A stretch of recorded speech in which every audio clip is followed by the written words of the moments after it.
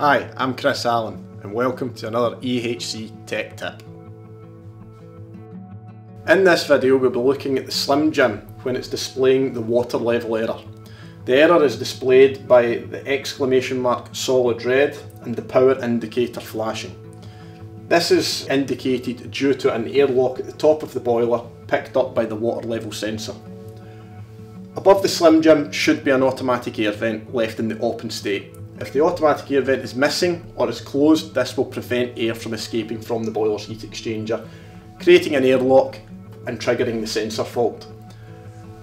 We can test this theory and ensure that it is an air issue and not an electronic issue by disconnecting the sensor cable, routing it down onto a source of earth and holding it. If the fault then clears, this confirms that we do have air at the top of the boiler. Should the fault persist, this would then indicate that we have an issue with the circuit board at the bottom of the boiler.